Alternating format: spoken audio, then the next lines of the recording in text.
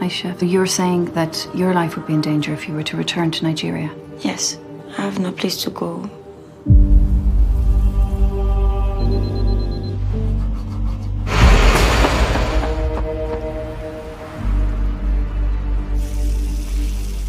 You wait outside, please.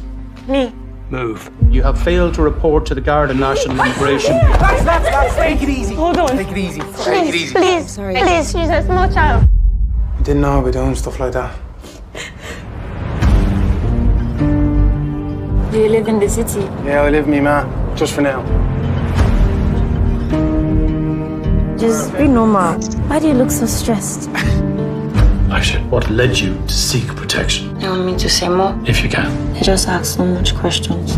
Aisha, there's a letter there for you. What is this? You can't move me. I have my job here. My solicitor is here. I'm sorry.